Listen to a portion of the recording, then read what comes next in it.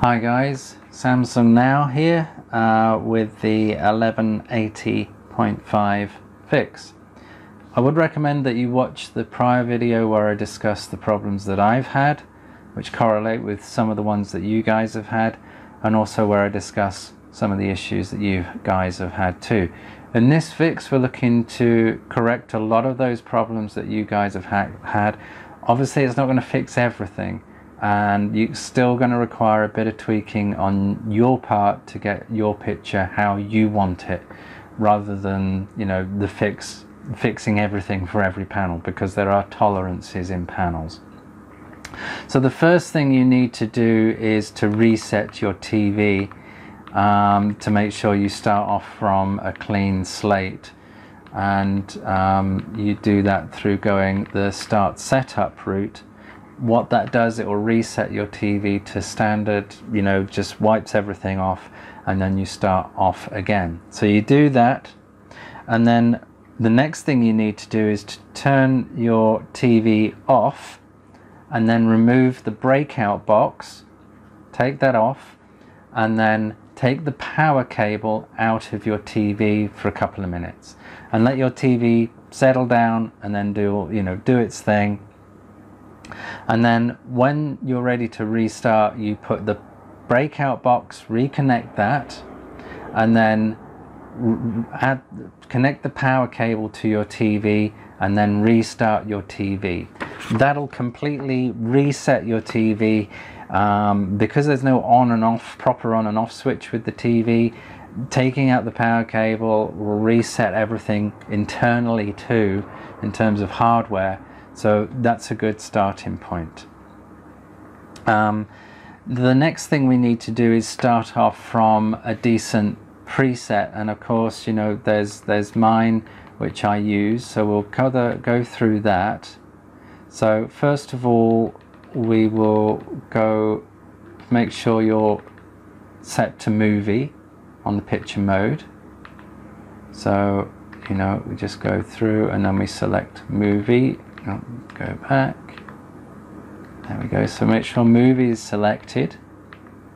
Then from there we go to picture mode. We've got movie there. You can adjust it there, of course. Special viewing mode, make sure those are turned off. Game mode and HDR plus, and sports mode, make sure that's turned off. Picture size 16.9, expert. So we go to expert settings. So this is what we have right now, and then I'll go over some of, if you're getting certain things, I'll cover what you need to do for those. So first of all, set your backlight at 20. If you want your movies to pop and everything to sort of have what your panel is capable of doing, then you need to set the backlight at 20. Because that is the setting that HDR works at, that your panel is set to work at. The same with the brightness and the contrast, 20, 45, 100. I've seen a lot of fixes adjust these ridiculously, and it's just taking too much away from what your telly is capable of and is designed to do. So, you know, if you want Ultra HD Plus or whatever this TV is certified at, make sure you got these there. Sharpness at 0, color at 50, tint green and red at 50/50. Apply to all sources, so not just at current source, but all sources. Digital clean view off, analog clean view off, auto motion plus off, smart LED set to high. This helps with the auto contrast thing, which we'll go over in a moment. It localizes how strong the LED works in certain sections of your TV, so it's, rather than applying it broadly, it does it more of a focus. Film mode off, HDMI UHD color, this will be set to all your connections on your breakout box. Auto black level, I've not been able to turn that off on any of the settings. Dynamic contrast set on high. This works very well with LED, smart LED set on high, so they both work very well. Dynamic contrast basically concentrates the contrast on certain areas of the TV, and I've noticed that it works very well with smart LEDs set at the same value. Color tone set to warm 2. There are other options, but warm 2 is the most natural. And then white balance, we just go through that. We have it set at 2 point. So we've got -7, -6, -8, -1, -1 and -4. And then 10 point,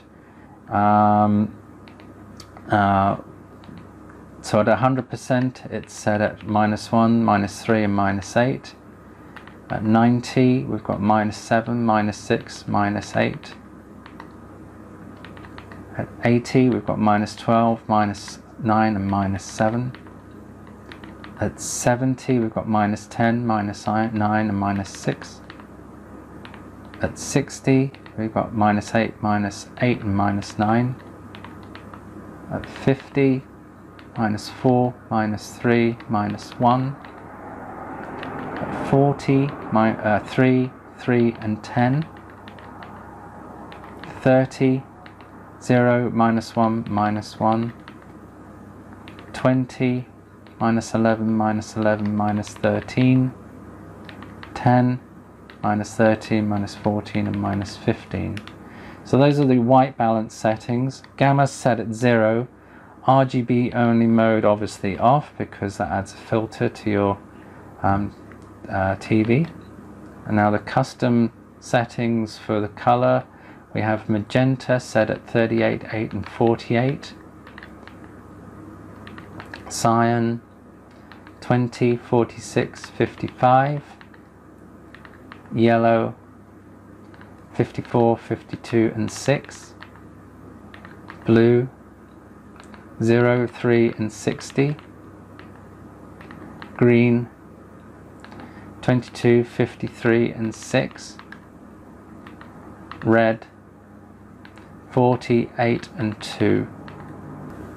So that's where we are with the custom settings. In the next video I'm going to cover the settings that you need to adjust to stop some of the issues that I know some of you guys are having. So make sure your TV is set to these first, and then we'll go through some of the additional settings that I apply to make some of the issues that I've had, and I know some of you have had, go away.